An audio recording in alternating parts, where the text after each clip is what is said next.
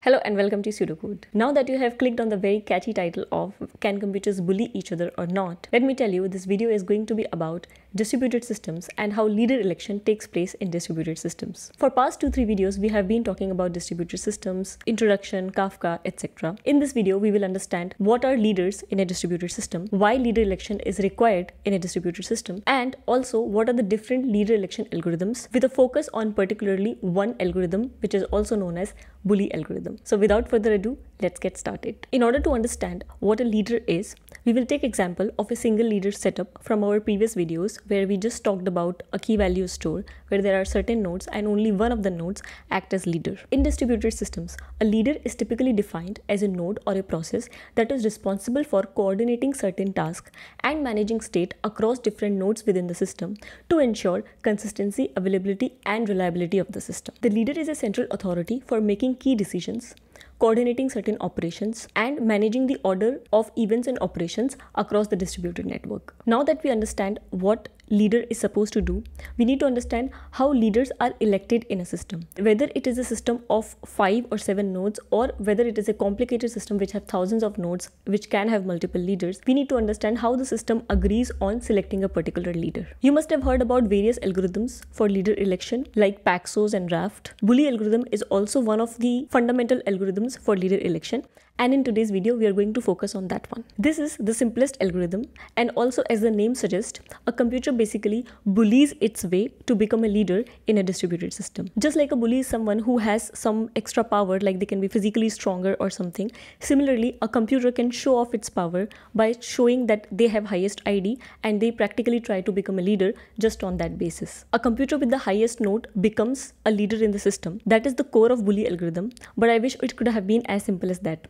So now let's dig into the details of the algorithm. Let's consider a distributed system of 5 nodes with different IDs assigned to every node, 42 being the highest ID assigned. So when the system is initialized, the node with ID 42 becomes the leader of the system by default. Since it is the leader's responsibility to coordinate all the tasks and manage state across different nodes and also keep the information about the nodes in the system, a leader continuously sends heartbeat messages to all the other nodes in the system. Heartbeat messages are nothing but just, it can be an API call to a /health API, or it can be a way of sending some events marking that they are heartbeat events. Those can be empty messages or so, and the leader sends over these heartbeat messages over certain period of time repeatedly to all the nodes. Maybe it is sending that heartbeat every 30 seconds or every 45 seconds or so on. This time interval is kept short enough, but also it cannot be kept long, like 2 minutes or so. It depends on how high availability of the system you would want, but typically 30 to 40 seconds or 60 seconds is the time interval that is kept in order for leader to send these heartbeat messages. Now, till the time the system is functioning well and the leader is sending these heartbeat messages and the system is performing its operations efficiently,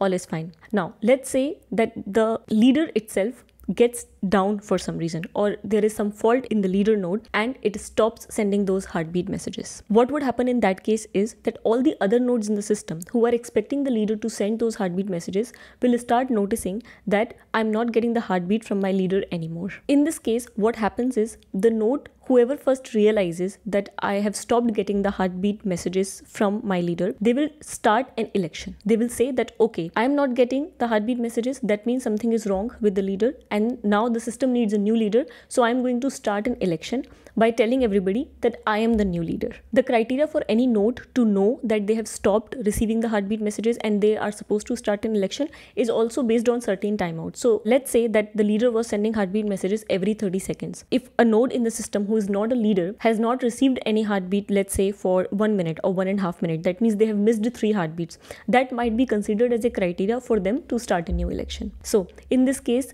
let's say the node 36 realizes that I have stopped getting the heartbeat from the server, so I'm going to start a new election and I'm going to tell everybody that I am the new leader. But since the criteria for bully algorithm is that the node with the higher ID or the highest ID among the alive nodes will become the leader, right? So what would happen is that every node will check that what are the other nodes in the system who have higher IDs than me, and it will tell those other higher ID nodes that I want to be the leader. But how does the node with ID 36 knows that what are the other nodes in the system which have higher ID? So what happens is all the nodes in the system store certain information with them when the system gets initialized. They store the information that who is the current leader. They store the information of what are the other nodes in the system. They store the IDs of other nodes in the system. So when node 36 realizes that they have stopped getting heartbeat from the server, they will find out all the other nodes in the system who have higher ID than 36, and it will send a message only to those nodes with higher IDs that I want to be a leader. In this case, node with ID 38 and 40 are the nodes with higher IDs. So 36 is going to send two messages to 38 and 40 that I want to be the leader. Why it wouldn't send the message to 42? Because it was the leader itself and it has not sent any heartbeat for some time. Depending on the implementation of the algorithm, it might send a message to 42 as well, assuming that it might come back after some time. So that depends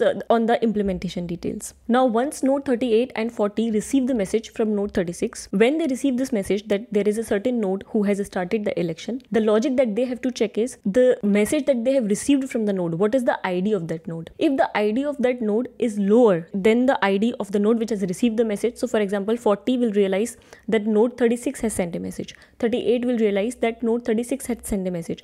So both of them have the right to say, no, you cannot be the leader because you have lesser ID than mine. So node 40 and node 38 both will respond to node 36 saying, no, you cannot be the leader. Once 36 receives this message from any one of the node, either 38 or 40, that they have said that you cannot be a leader, it will say, okay, fine, you have higher ID than me, so I'm going to drop out of the election. Now, once node 36 drops out of the election, whichever node has stopped it, let's say node 40 has said that you have lower ID than me, so you cannot be the leader, that particular node will restart the election by sending the messages to nodes which have higher ID than 40. In this case, no other node has higher ID than the node which has the ID 40, so node 40 will declare itself leader. In case node 38 would have sent a message to 36 saying that you cannot be the leader because I have higher ID than you, in that case also 36 would have dropped. Then node 38 will again start election and will send messages to node 40. Node 40 will again say, no, you cannot be the leader because I have higher ID than you, and again node 40 will become